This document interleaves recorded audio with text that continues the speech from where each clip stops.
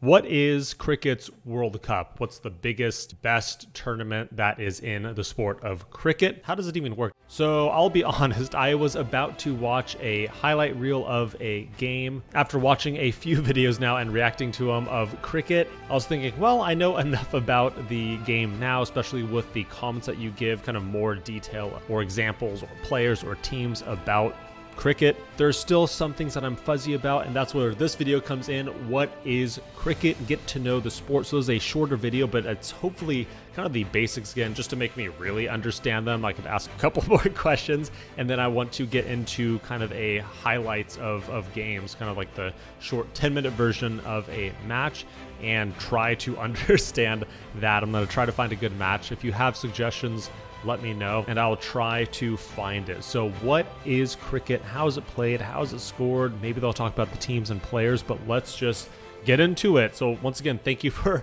all of the previous comments. All right.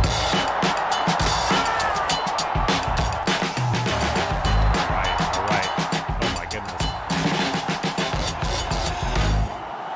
Yes, I need this. Cricket is a sport that is played by millions and loved by billions of people from all corners of the globe.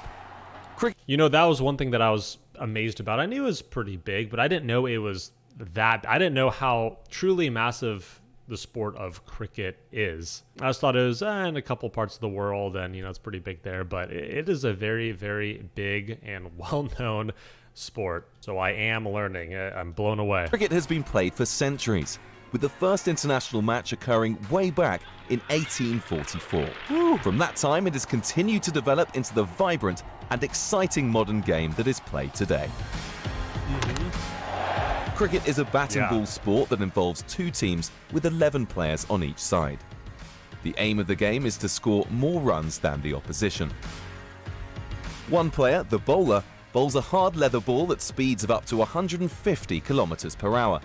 All right, but the bowler and just this whole thing is so fun to watch. So like, look at him, like that's crazy to me of what he could do. That was another video that I almost watched of different ways they could throw the ball to do all sorts of crazy things. But that is just one part of the game, very, very intricate and interesting. As a player from the opposing team who then attempts to hit it with a bat in order to score runs. Cricket is played on an oval-shaped field, and in the middle of that field is the pitch, which is where most of the action takes place. At either end of the pitch, you'll find these things. They're called wickets, and they're made up of 3 wooden stumps that support 2 bails. They're important, but we'll come back to them shortly. The batting team has 2 batters at a time in play, whilst the fielding side has all 11 players on the field. A batter scores runs in 2 ways. 1. They hit the ball far enough that it crosses the outer boundary of the field. If the ball has bounced, it's worth 4 runs. Oh. Wow. If it clears the boundary on the full, it's worth 6, the maximum number of runs that can be scored from 1 hit.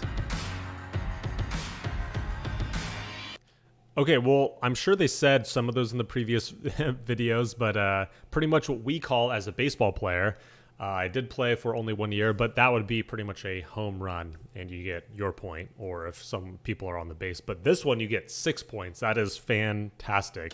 2. Through the 2 batters running the length of the pitch in opposite directions whilst the fielders are retrieving the ball. 1 length of the pitch completed equals 1 run. Yes. Okay. The aim for the fielding side is to restrict the number of runs scored by the batting side, whilst trying to get the batter out. There are 11 different ways a batter can be out, with the most common being bowled. The bowler bowls the ball, the batter misses it or deflects it by accident, it hits the stumps, and the bails come off. Caught. The batter... If you play or have played cricket, that must be a gut-wrenching feeling. Your heart just drops when that happens. If you deflect it and it goes and hits it and you're out, that would not be a fun time. The hits the ball, and one of the fielders catches it before it hits the ground. Amazing.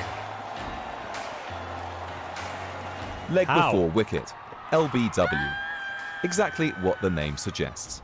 The bowler bowls the ball, the batter misses it, and the ball hits them on the leg in line with the stumps. run out. The batter hits the ball and runs, but the fielding team retrieve the ball and throw it to the stumps before either batter has reached the other end. Nice throw, nice throw. When a batter's out, they leave the field of play and another teammate replaces them.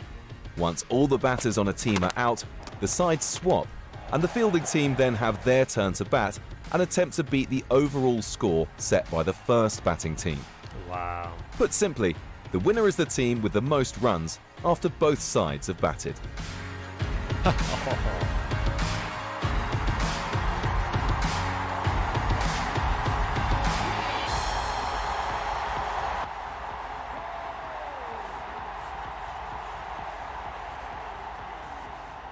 Okay, dumb question. That's the end of the video. What is cricket's World Cup? What is their example of a World Cup? What's the biggest, best tournament that is in the sport of cricket? And when does it happen? How does it even work? Does it change countries, like kind of like the World Cup as well, where it might be in India one year, and the next year it's in Australia, and the next year, and so on and so forth? Is it like that?